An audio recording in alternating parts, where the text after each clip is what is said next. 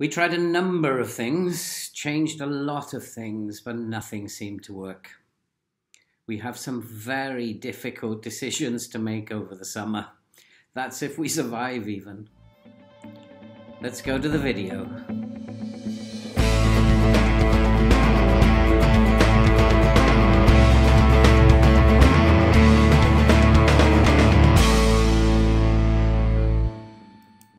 Hello and welcome back, friends and visitors, to Rodney Parade, Newport. But before the video today, I just want to say a quick message about something that I feel very passionate about. Chronic heart disease is a silent killer, and you never know who it's going to affect next. I certainly wasn't expecting it to be me. So I've decided that should this channel make money one day, whether that be £5 a week or £600 a week, I will donate 70% of that money to research into this very worthwhile cause. I got a lot of support. So subscribe, watch, like and comment and help me to help others who may be afflicted by this terrible, terrible condition. Okay, so now let's get on with the video. And if you were with us, if you have been following, you'll know we are in a dreadful place in terms of our performance on the pitch. And things actually couldn't be any worse at the moment.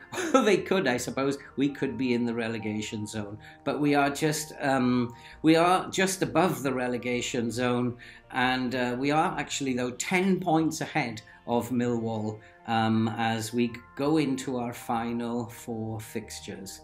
Our fixtures are difficult in the run-in, but I do believe we are safe because Millwall have got a lot of ground to make up. We have to assume Millwall are not going to win all of their games. On the pitch, we have tried so many different things.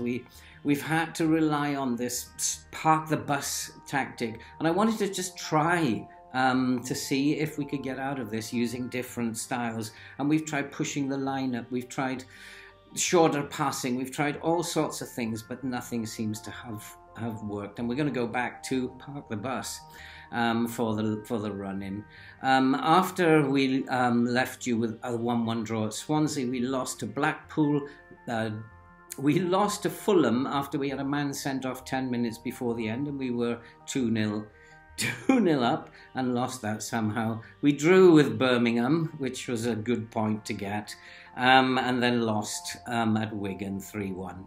We had another draw against West Brom. We are draw specialists, and West Brom were 4th. We tend to do very well against teams higher up in the league. And Ipswich, we lost 2-1, and that was followed by a 1-0 defeat at Sheffield Wednesday. We have not won in 10 fixtures. We have not had 1 win, and we've had 4 draws, and it looks like 6 defeats in the last 10 matches. And things couldn't be any worse, but we have a very important game coming up now, away at Reading. Reading, who are just above us, and it's a fixture that we could get something out of, but I don't feel like we're going to get another point for the rest of the season, and I think that FM is just going to let us survive this year, and this is the last chance saloon for us, and FM will punish us if we don't do something drastic next year. In terms of the squad, you just saw the morale is fairly good, and the dynamics is still very, very good, and I do have the support of the team somehow, despite the problems that we're having on the field. Maybe because I have tried to mix it up a little bit. Maybe because we've tried to do 1 or 2 things and we failed at it, but at least we tried. And so the game against Reading. Let's have a look at what the team is today. In goal is Day, Dehaney, Pask, Boyle and Lewis make the back 4, East at defensive midfield, and Livermore, Hackney and Sweeney in midfield, with Nuttall and Abraham returning to our original 2 strikers up front. And we did have a team meeting and we told them, I'm not expecting you to win, there's no pressure on you. with the hope that this might have a positive effect on them today. We just try to take the pressure off them. I think we're going to survive. I try to get that message across, and hopefully we will. And as long as they perform well out there, it doesn't really matter. I think we're probably going to be okay. 10 points in front of Millwall with 4 games to go. I can't see Millwall winning all 4 of their remaining games. And so we are underway here at Reading, and let's see what we can do. And we are, I think, going to get the first highlight. Now, this is a bit of a shocker, as Abraham, he takes it down the right, and he finds Dehaney back to Abraham to Livermore.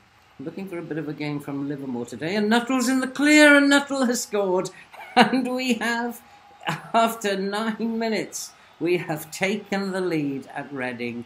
But I'm trying to contain myself because I've seen this before in the last 10 weeks. We've gone ahead and then lost 3-1 or 4-2, or even worse.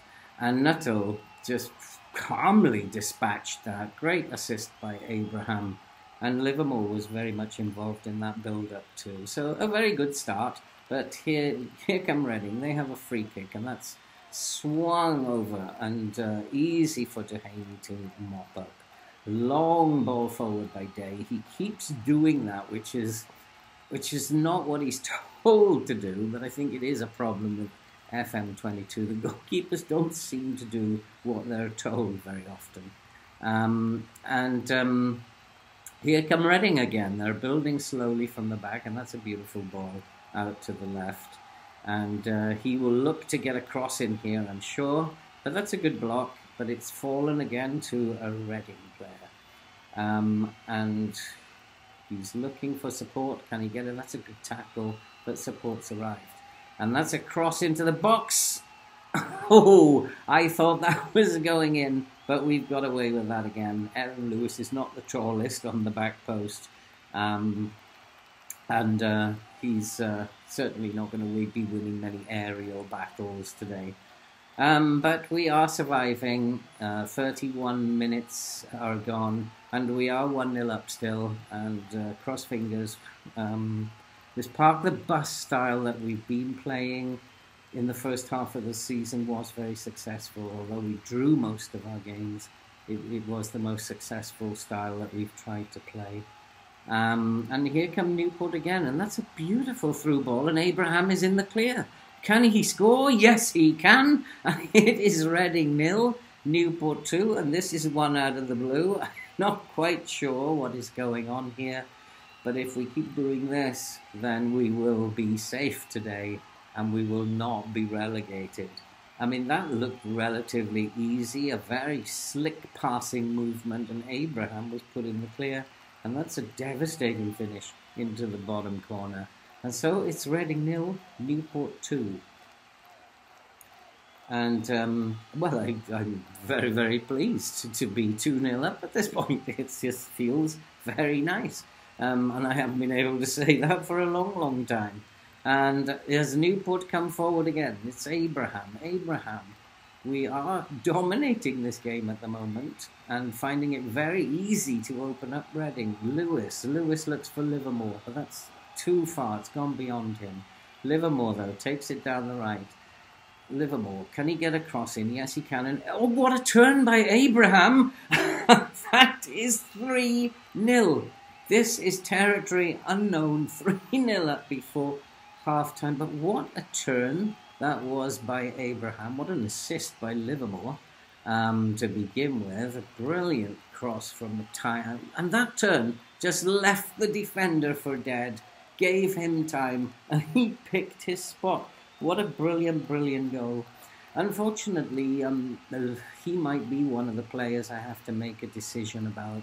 We may have to sell Abraham to make some cash in order to take part in the transfer market, and he is, without a doubt, our most valuable player. And so we'll have to see what happens in the summer, some big decisions to make. But Reading are still pressing, they're trying to find a way through, they are not lying down and accepting this defeat. They're going at it, and but we are close to half-time, and as long as we can make it to half-time, we will be okay. And we certainly don't want to give anything away here, as Reading look to find space in the box. And there's a cross, and we've given away a penalty. Boyle has given away a penalty right on the stroke of half-time, and this has let Reading, I can see this being a 3-3 draw or something now. Reading are back in the game. He's put the penalty away. That was never in doubt. And I wonder, is this going to now? Are we going to collapse as we've done in the past? Or are we going to...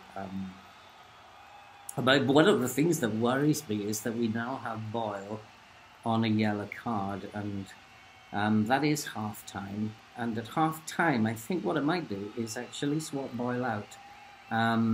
We've had a number of people sent off for 2 yellow cards over recent weeks, and I'm just going to take him out of the team and put in Parker, because I can't risk another sending off at this point. And then we will go and lose the game again. But here come Newport. We're still in this game. What am I worrying about? What am I panicking about? We're 3-1 up. We've got the ball. And, well, we might have got the ball, but that was a good header by Abraham. Abraham Hackney. He's... Oh, and we're in the clear. It's Abraham, and he should have scored. He should have scored there. 4-1, and I would have been able to relax. 3-1, and I still can't relax. We are the worst team in this league by anyone's stretch of the imagination. And no game can I relax in, no matter what the score. And here's East. East plays it back. Parker picks it up. And Newport again have a free kick as Lewis drives in the free kick. That's a great save. And Reading are easily able to clear that. And here come Reading on the counter-attack. We do not want to concede. I've been tempted to go more positive, but we are not moving out of this park the bus shape.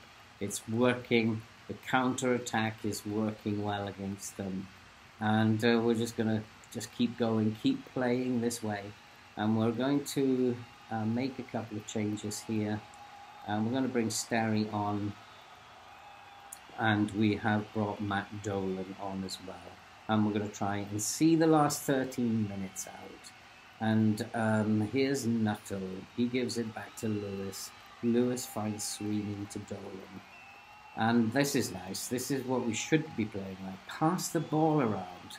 And then what normally happens is that when we start to go more direct, it's very direct through the middle. Just like that. And here's Hackney, and he must score. He's blazed it over the bar. But that's a perfect example of how our park the bus tactic works. Soak up the pressure and then hit them like that on the break. And here's Lewis with a long throw. I have never seen anybody throw the ball that far in my entire FM history. That is one long throw that Lewis has. In fact, it's too long for even us.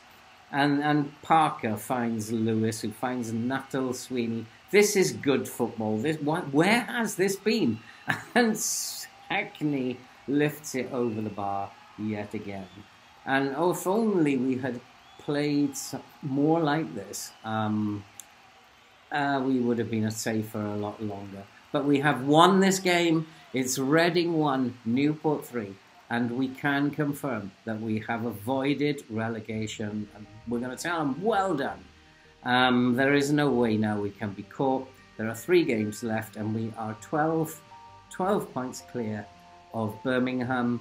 And it looks to me like Birmingham, Millwall and Portsmouth have been relegated. We are safe. But that does mean that we have enormous problems coming up over the summer. Our wage budget is so small, there's very little that I can do in terms of bringing players in. We have 3 games, though, yet to complete this season. And we'll come back for the Nottingham Forest game at the end of the season, and then we will do a season review along with that, which won't be very pretty, I don't think, so we'll scoot through that as fast as possible, because I don't think there's really much to talk about this season. It's not been on my greatest season ever, and the least said about it, the better, I think. And so that's it for this video. The great news that we are safe, and we have to go through all this headache again during the summer and over the course of next season. But we will not get a let-off next season unless we do something a little bit better than what we've done this year. And don't forget, support this worthwhile cause that we are trying to support. Subscribe, watch, like and comment. And all that remains to be said now is we'll see you in the next episode.